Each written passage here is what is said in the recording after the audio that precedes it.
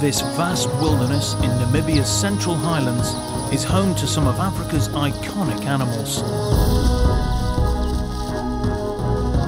But this special place hasn't always been a haven for wildlife. Years of cattle ranching and hunting once decimated the numbers of native African animals.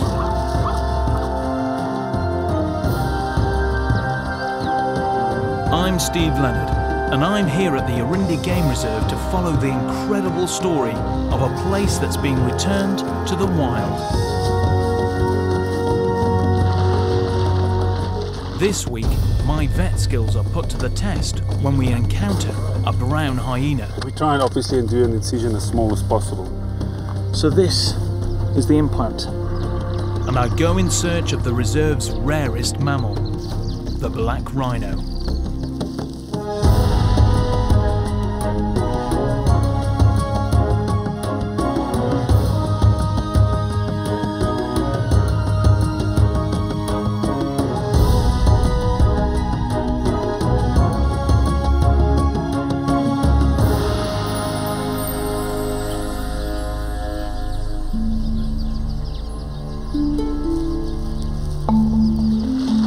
It's early morning at the Erindi Reserve. A great time to watch the park's wild inhabitants. But there's one elusive creature who's top of the list of animals I'd like to see.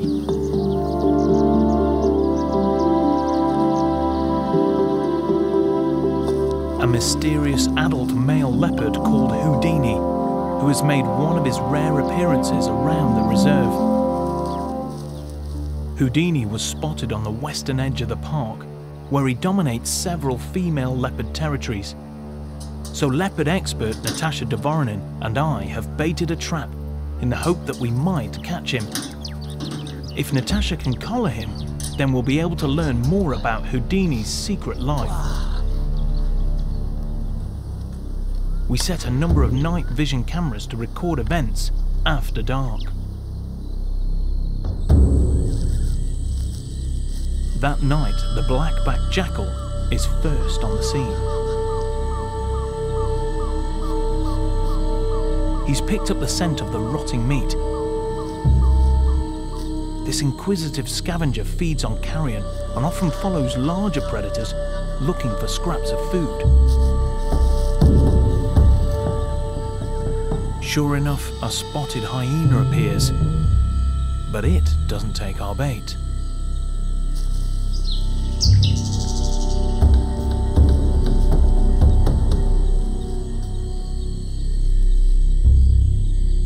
Then a glimpse of a more unusual animal.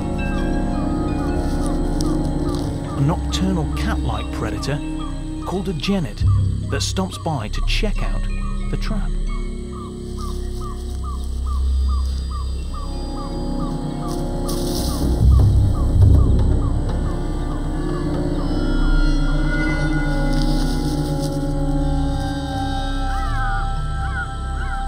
Finally, the visitor we've been waiting for. A leopard emerges from the darkness. It's not Houdini, and it's already been collared. Possibly sensing the trap, nothing takes the bait, and when we leave, the trap still stands empty.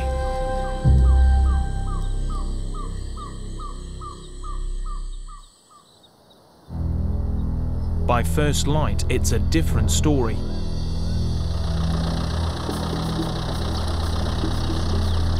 In the early hours, the trap was triggered, and I've teamed up with an old friend and park vet, Doe Grobler. Do you want this tailgate up? It's not a male leopard, but it is an animal that we want to follow, so Doe the vet's here to put an implant inside it.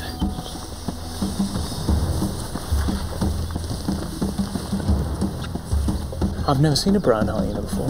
They're not across the whole of Africa, are they? I mean, they occur in the harshest of places, like along the skeleton coast here in Namibia, where they just live off virtually anything they can find.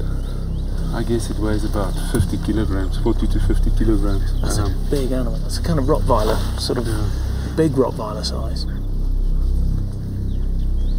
Fitting the hyena with a radio tracking implant will give Natasha and the other guides their first real chance to study the life of this shy species. It's always exciting. I know that we're not looking at a leopard, but I think by following this female we're going to learn a huge amount, not only about brown hyenas, but the relationship between the different species.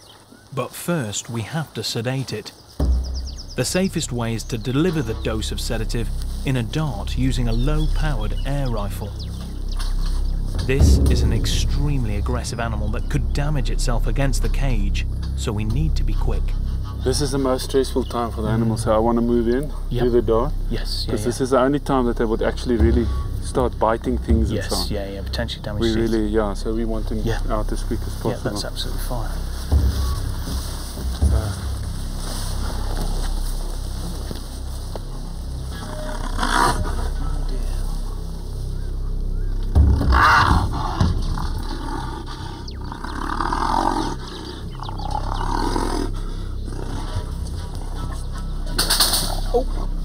It's a perfect shot. It's very impressive when you see somebody that skilled do a job like this. You know, in a situation like this, when you've got a potentially very stressed animal, you need somebody who can get in there and get the job done very quickly. It will take about 5-10 minutes for him to really settle down, but you can already see he's getting a little bit wobbly on his feet. And then pretty soon he'll just lie down and go to sleep.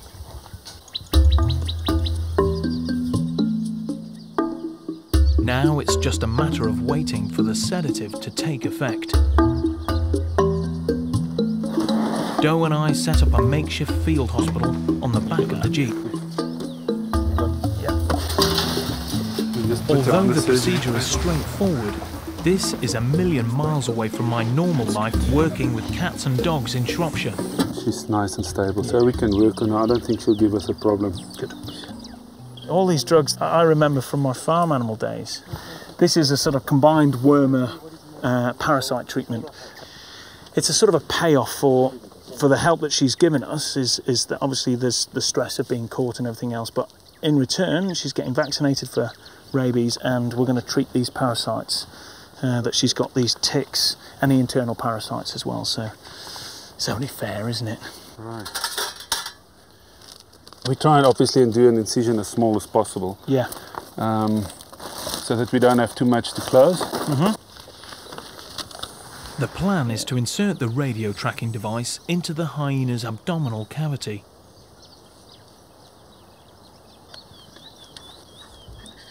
So this is the implant. This is basically, instead of a radio collar, instead of strapping something to the outside, we can pop this inside her abdomen. Now it looks big, but actually compared to what this hyena can eat, this is tiny, and it doesn't weigh anything at all. It's got all the electronics that it needs to basically keep sending out a signal so Natasha can find this hyena for the years to come. I place the implant through the small incision that Doe has made. There we go, that's lovely. Perfect. Very good.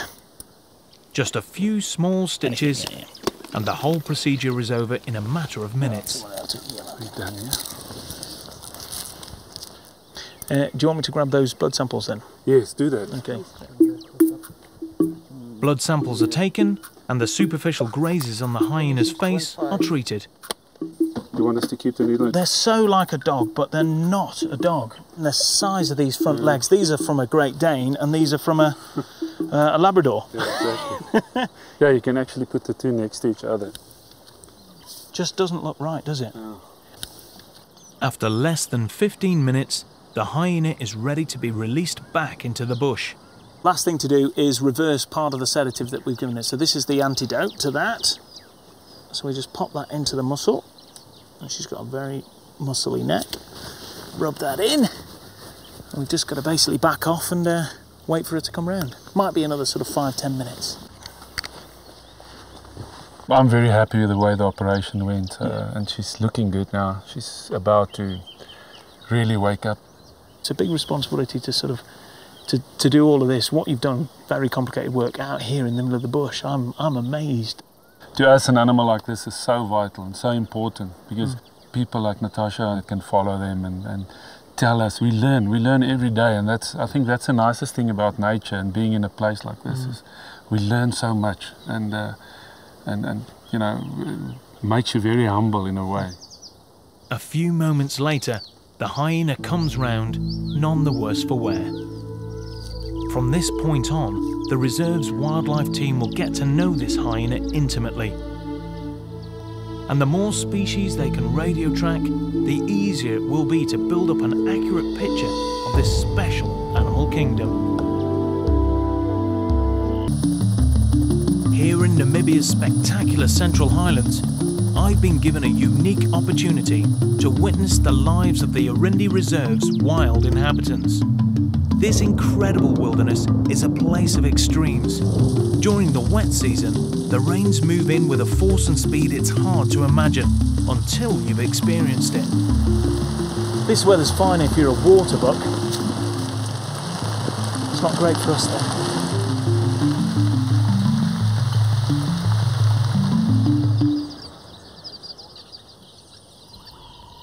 The rains saturate the land, turning the desert into a lush wilderness almost overnight. It's here in the flooded central plains that some seasonal residents have begun breeding. And wildlife expert Natasha Dvornin wants a closer look.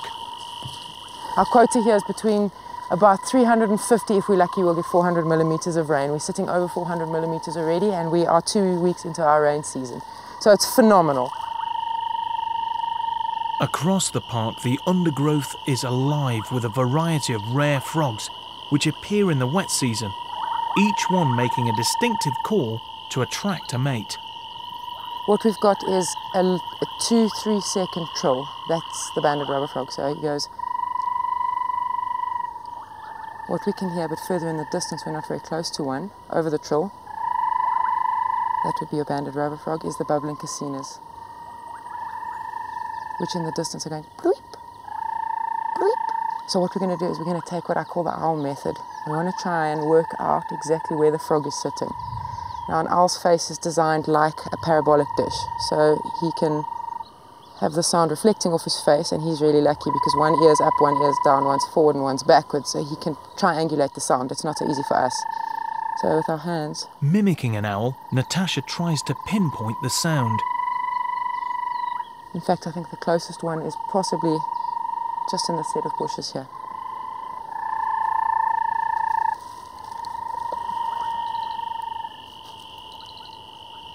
No way, but that's amazing.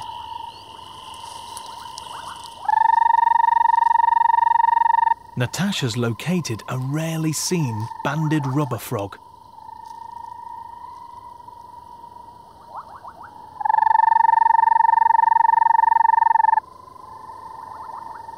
That is absolutely amazing. If I could tell you, the last time, apart from this season, that I saw a banded rubber frog is probably about 8 or 9 years ago, and I have never seen one call. We sit patiently like this if we're lucky enough to find one for hours at a time. And to have a little frog, frogs have personalities, I've decided. To have a frog brave enough to call right here while we've got the branches open and having a look at, I think is pretty amazing.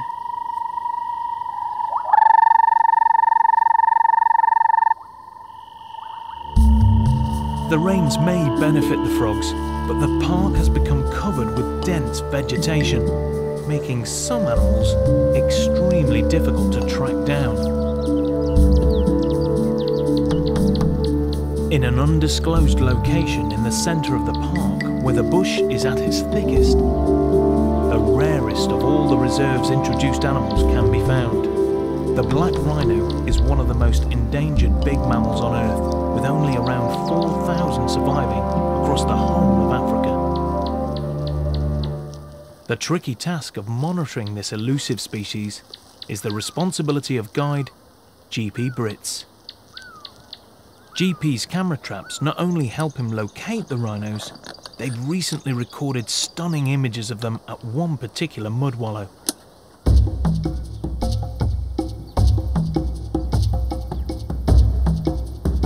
These magnificent beasts are still poached for their horns, which are prized in many cultures. And this reserve is one of a small number of safe havens in Africa for this critically endangered species. So going trekking with GP is a huge privilege. So you've got white and black rhino here in the reserve? Yes, we've got both species. Numbers, roughly? Yes, due to the poaching in South Africa, we're unfortunately not allowed to give out numbers. Oh, okay. Especially our black rhinos. Ah, right. Okay, so it's no secret that you've got them. No, it's no secret we've got them, but yes. You keep their numbers a secret. Yes. So how many people know? How many people know how many rhinos is on? Yeah. The guides must have a rough idea. I think there's about 3 guides at the moment that's got a rough idea. Oh wow. Okay, so it's a really well kept secret. It's a well kept secret. Where are we going to start? We know of a spot up by the mountains where the rhinos like to hang out this time of year. We're going to head up there and see if we can find any fresh signs, fresh tracks. Maybe we're lucky enough to even spot one. Very good. That sounds great.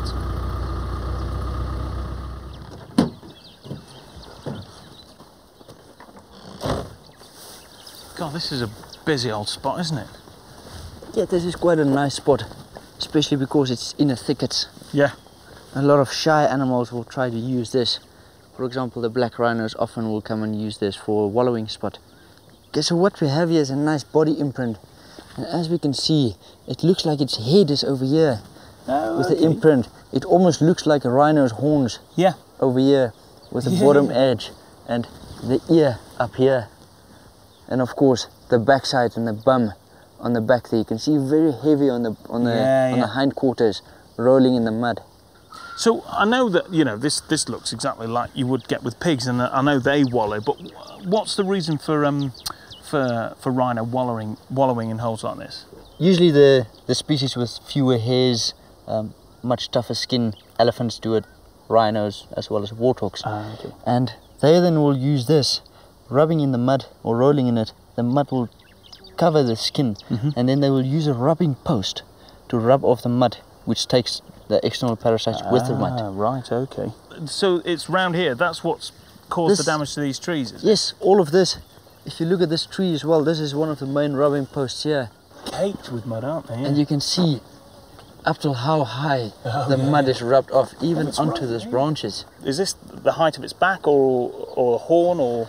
Yeah, this is most likely its horn and its head height. If you pick up pieces of mud that's been rubbed off, you might see some parasites in there. There's one tick over here. Is it? Oh yes. Oh yeah. Yeah, this is one of the smallest or smaller ones that you can find on them. Sometimes you find nice blue ticks on them. That's about full of blood. Yeah, centimetre and a half, 2 centimetres. We know we're getting closer, but there's one big problem. All this green growth is hiding what is quite a large and very dangerous animal. None of them are radio collared in the reserve at all, so we can't find them with radio telemetry, so it's old-fashioned tracking skills, which GP is excellent at.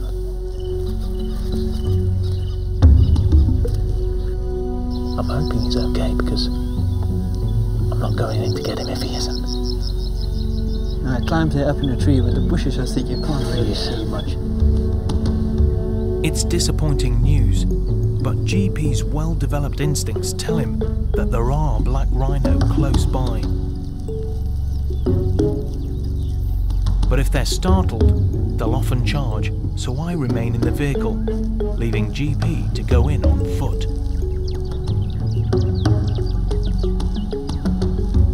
Then just 20 metres away, we catch a glimpse of a huge bull.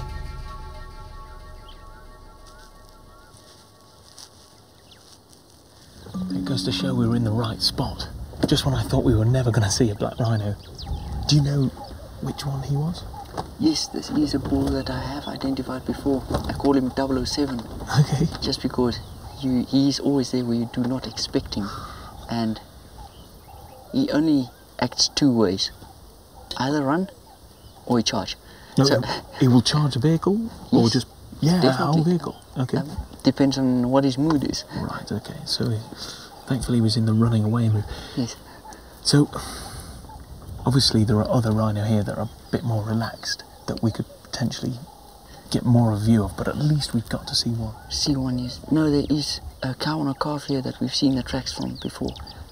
She's very, very relaxed. If we manage to find her, it would be awesome.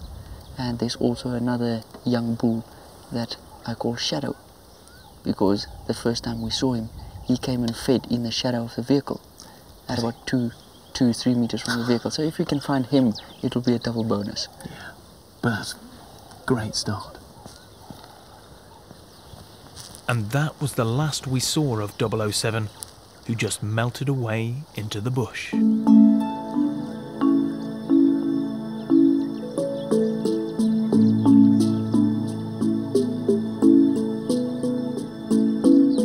The next time we caught up with the park's rhinos was a few nights later.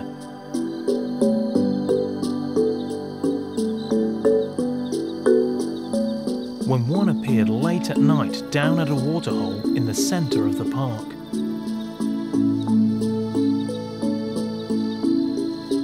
It's impossible not to be moved by these prehistoric-looking creatures.